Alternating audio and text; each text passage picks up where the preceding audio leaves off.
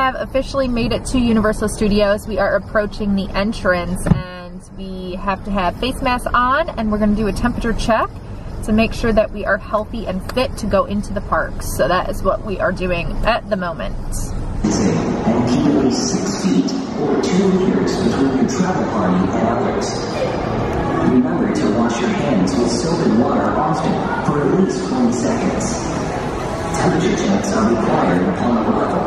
Guests with a temperature of 100.4 degrees Fahrenheit or 30 degrees Celsius or greater will not be admitted. La siguiente información es importante para tu visita. De acuerdo a las recomendaciones entre tu grupo y demás personas, recuerda lavarte las manos regularmente con agua y jabón por al menos. Thank you.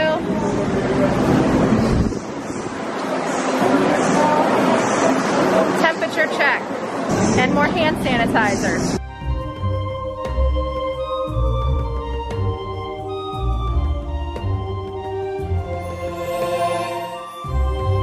We're officially through! Yay! Time for fun. Time to go find Hagrid. It does not look crowded here at all. It is so quiet.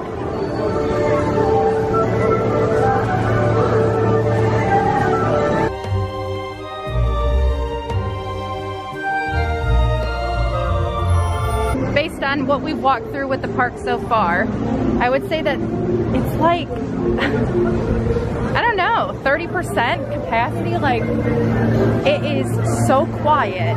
It's very lovely. I'm gonna give you guys a little sneak peek of the new Jurassic Park coaster.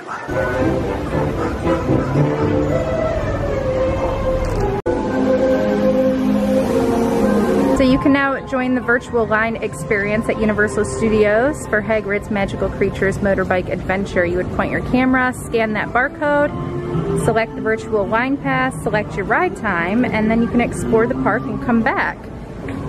Pretty cool. Larry's checking out the dragons. These are pretty cool, aren't they? Game of Thrones vibes. So I think we're standing outside in a line. We haven't made it into Hogsmeade yet, but we're waiting in line to ride Hagrid's Magical Creatures Motorbike Adventure. So I'll let you guys know how long the wait is once we get up to it. Sorry, that time is no longer available. So there's no times available? Here so I could get help. Okay, so we have to do the virtual line pass in order to ride Hagrid's, but I just picked both of these times. It's the only time showing, and it says both of them are not available. So, hi guys. So sorry to bother you. So I'm trying to book the virtual line, and those are the only 2 slots showing that I can do, and it keeps saying that neither one of them are available. Like, so if I hit it, and then I hit reserve, I keep getting that. Okay, I guess maybe try to like refresh the page. I did. You might have already gone away. Okay. How many do you guys have? Just 2. Just 2? Okay, just come on in. Really? Thank you. Thank you so much. Thank you. So the very sweet girl in line for, or not in line, but working the line for Hagrid's, the virtual pass was not working at all. And she was so sweet, and she let Larry and I come through. So thank you so much. Officially made it in line for Hagrid's. I'm switching over to my phone. We were not able to see a wait time posted, so we have no idea how long this line actually is. But it's worth it. Always worth it. Right, babe? Right.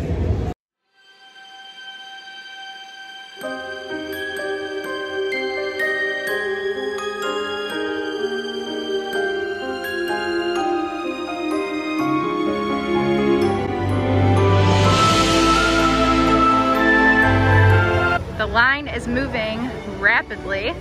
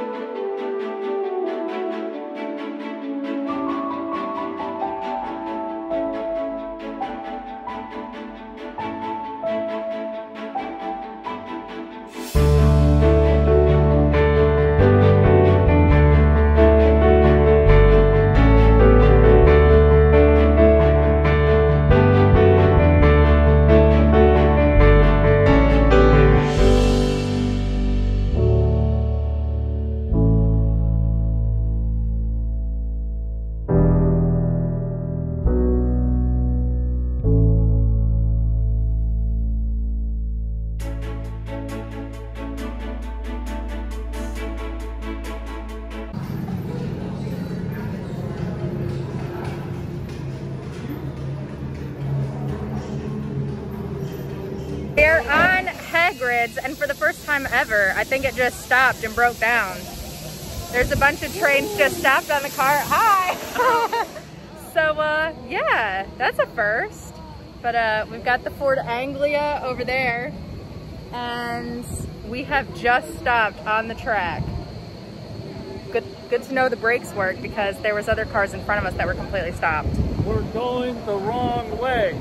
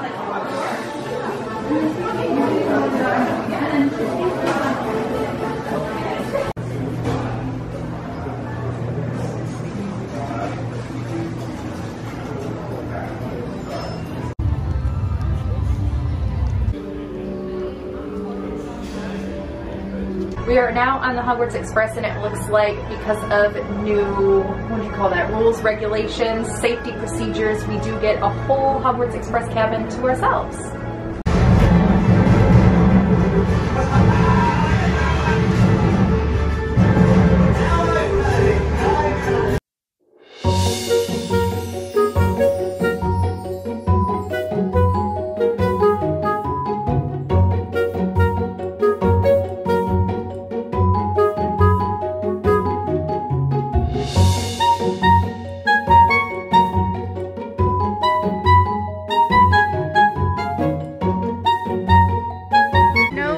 For the night bus.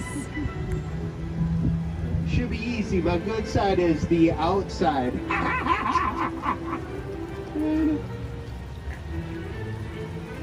We'll see you later. Bye-bye. This whole area is usually packed. Hey Larry, what's happening, man? Not much. How are you? Oh, you know, I'm just hanging around. Just trying to get ahead. Look at Larry, man, trying to throw me under the bus. Come on, brother. Oh, man. So where you visiting from, Larry? Oh, we're local. London. No, we're local. Yeah, London. You're in London, man. Yeah, that's right. Yeah, man, Larry, man, that's what happens when you operate so much. You have no idea where you are, man. So have we seen, who's this over here? This is Mindy. What is it? Mindy. Mindy, what's happening? Nothing, how are you? I'm waiting on the driver. I can't believe that man hasn't showed up yet. Disappeared. Yeah, man, well, I was supposed to be picking up wizards and witches, traveling all around, and right now I can't go anywhere. Oh no. Yeah, you know, without the driver, the bus is like an envelope. It's stationary. Yeah. Larry, did you hear that one? I heard that one. Oh, fantastic. So where are we up to now? What's the plan? You're gonna eat your apple. Okay, man. Wow, that's very specific, man. Apple and burger. Hey, man, you're not into the dark arts, are you? Not as far as you know. Ooh, this guy's a secret death eater, I think, man. Bye. Beautiful, man. Hey, bye-bye. The only time you're allowed to not wear a mask at Universal is if you're eating. So, I'm eating a yummy caramel apple that I purchased at Honeydews. Now I am sitting in front of number 12 Grimwald Place eating my apple.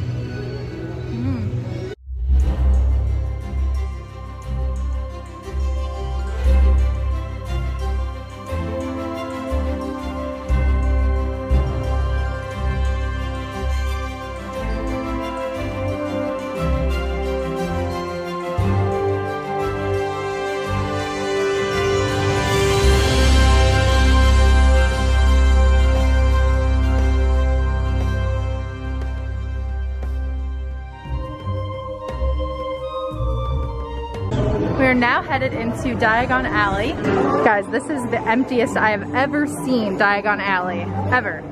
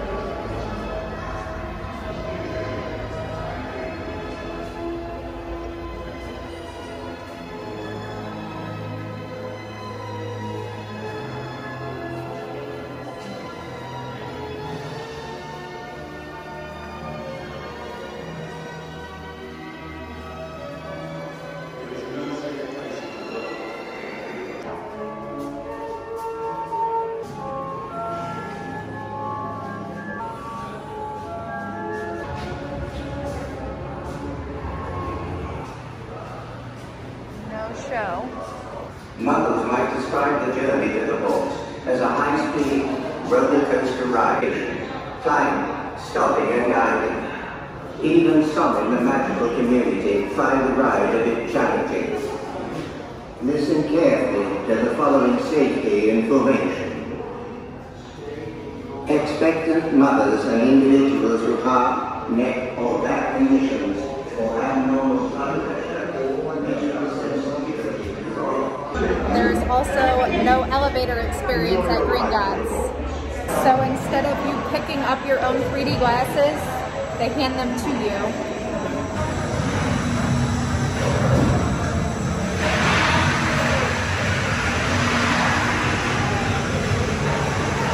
So we just got off of Green Gods, now we're headed into Borgin and Burke's. Green Gods was a lot of fun. Did you enjoy it? I did. Yeah, it's awesome.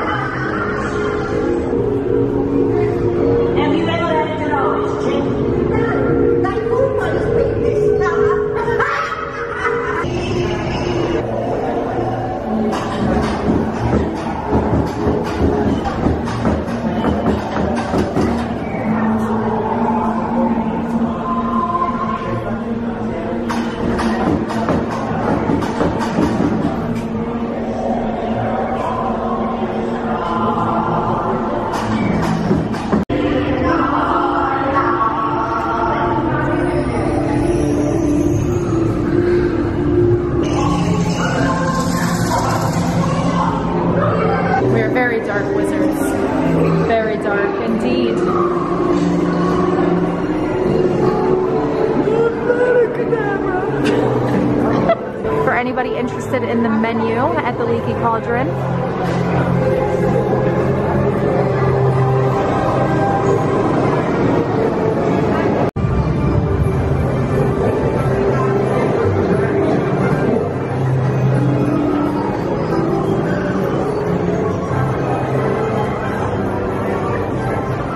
Currently at 12:20, so Larry and I are going to head over to the Chocolate Emporium for lunch. Park is open today from 9 to 6. 9 to 6. Yeah, which is pretty early for summer hours. I'm pretty sure they probably did that because of everything that's going on, but it's a beautiful day over here in this corner. They usually put Christmas trees up, and I'm ready. Christmas!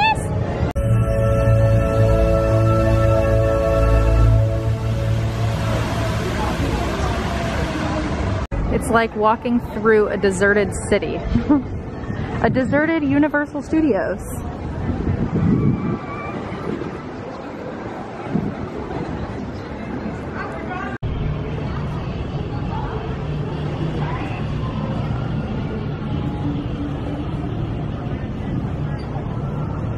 Oh, it's closed. Larry and I love doing the wall climbing here. Here's a cute little tea room. I've never noticed or seen this before. So here's where the tea room is. I've never noticed it.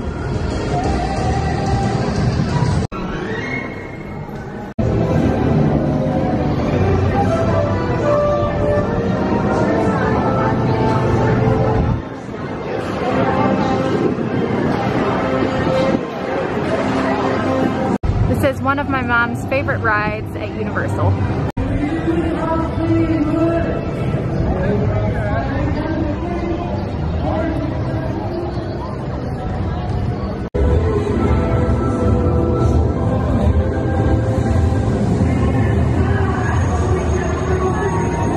So we have heard that Universal Studios has some pretty cool masks, so Larry and I are headed into the Universal Studios store and we're gonna see what masks they have and what other goodies that they might have that are new. I was just having fun. Hello. We're having fun. Yeah. Yeah. We're in the fake Hollywood right in front of the Brown Derby. I know, we've been doing like photo shoots. This is the perfect time to do photos because it's not crowded. And you guys know if you come to Universal when times are normal, it's packed. Kind of all smashed in here like sardines, let's be honest. Oh, this is cool. I love this. $50 for this black neon Universal Studios crew neck. Perfect picture opportunity in front of the Universal Studios ball, so we're gonna do that. If you guys wanna see both parks, Hogsmeade and Diagon Alley, you have to get the park to park pass to experience both worlds.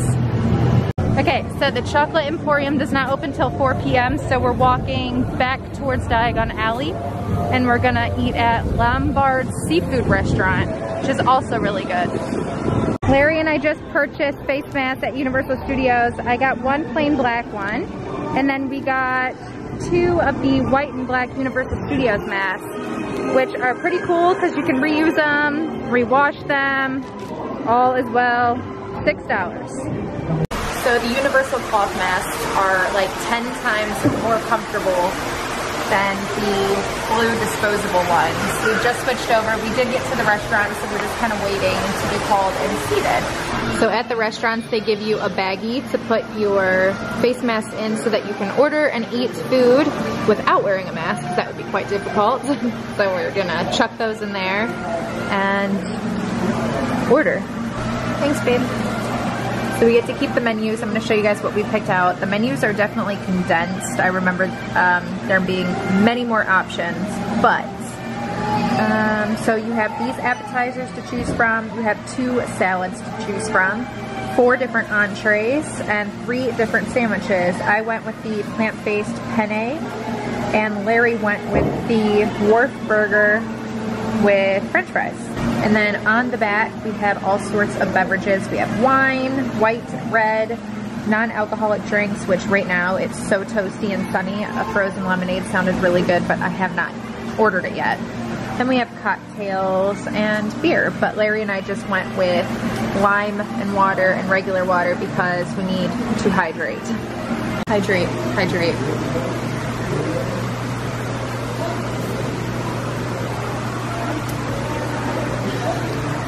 I don't have a funky tan line yet, I don't think.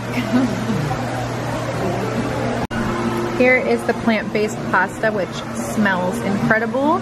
There's Larry's burger and fries. So I just checked to see if the virtual line pass was working for Hagrid's, and I was just successfully able to book a 3:30 to 4 p.m. virtual line pass for Larry and I, and it is currently $2.25.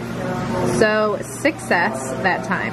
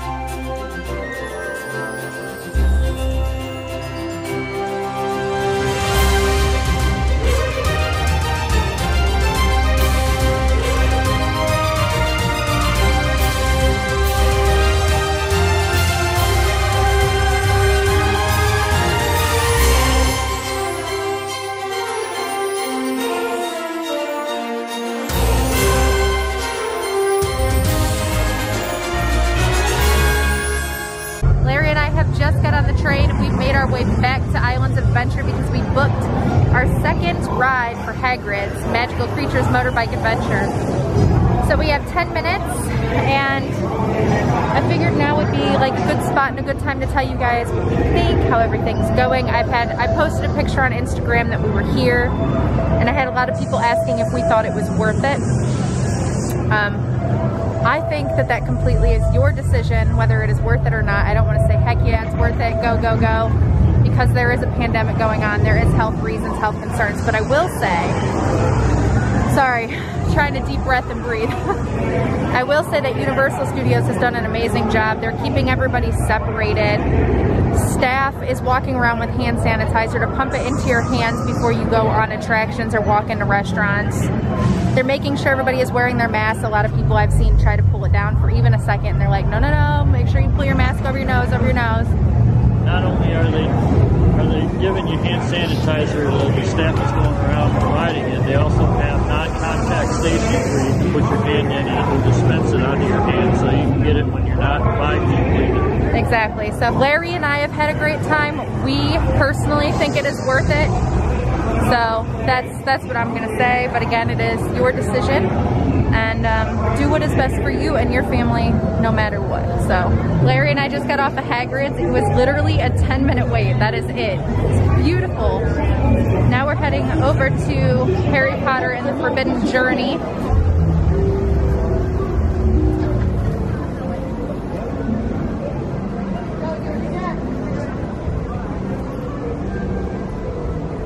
Oh, they're having us go through here.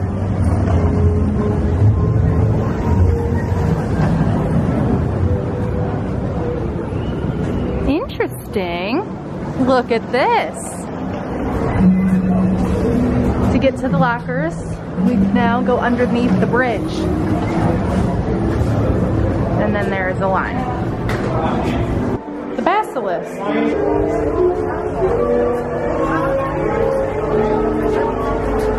Just think, the next great witch or wizard could be walking through this room right now, unaware of their hidden talents. It's me! Just loving Potter, the boy who lived. Guests, welcome to Hogwarts School of Witchcraft and Wizardry. Fine witches and wizards. You find yourself listening to Professor Binns go on about the history of Hogwarts. Which, to be pointed out, is rather fascinating. One book I highly recommend, which is an absolutely riveting read, is Bathilda Bagshaw's Hogwarts. Perhaps another time, Did? Yeah. But to get you there, we have to sneak you out the castle, which is where Hermione comes in. All you have to do is meet me in the Room of Requirement. From there, we'll fly down to Quidditch pitch. Of course, we'll need a bit of magic. I asked some of you to carry my picture down to the stands. My house never stopped talking about Potter's Quidditch skills. I'd really rather see for myself. Come now, you fine. Don't dilly dally. Thank you. Staff just pumped hand sanitizer into my hands. Just rubbed in my sanitizer, and here is the sorting hat. Sherbert lemon. So the staff is doing an amazing job with hand sanitizer and sanitizing our hands for us. We just left the ride, and I brought my own. Larry has his own too, but it's always good to bring your own. And this is what we're using. It smells great. See it as well. Yep, we're prepared. Across from Hogwarts, we have the new Jurassic Park coaster that is being built. It looks incredible.